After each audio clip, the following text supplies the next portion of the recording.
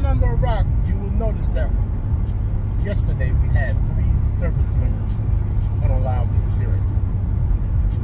And our government, mostly Republicans, are calling for strikes on Iran. For 3 unalived service members, we want to risk starting World War III.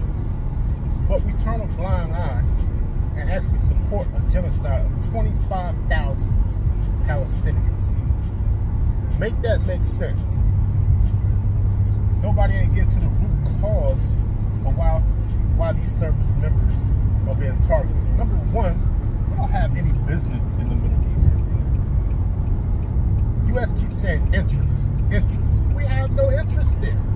If we have some, we need to not have any. This is going to keep happening to our service members as long as they are there. This wasn't happening until this Palestinian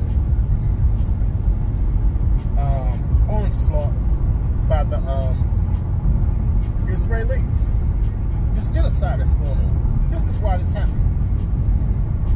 But the politicians ain't talking about that. They're not talking about the root cause. The root cause is you guys keep blocking ceasefires by veto in the UN. You're not letting any humanitarian aid get through.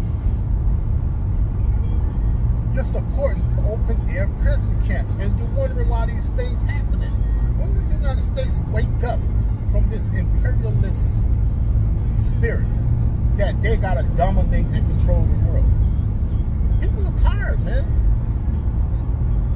You know, when a genocide is going on, it's nations' obligation to step up and stop the genocide. That's what the Houthis are doing, but they're not telling you that. By law, they have a right to do what they're doing. Now, the media can spin on how much they want to, but they're trying to stop feeding the genocide by the blockade in the Red Sea. So we're getting back to the 3 soldiers. So we're gonna crash, you know, condolences to the family of the fallen, number 1. You know, but no life should be more important than another. We turn a blind eye to 25K.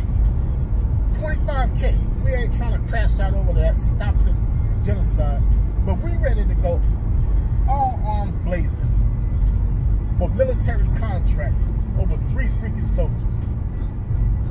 World War III. Unwavering support for Israel, whether they're right or wrong. Bruh, we need new leadership in Washington, D.C. Big time. Because we keep going down this same road. That's all I got. Think. The media spins things to paint the picture they want to paint. Think for yourself.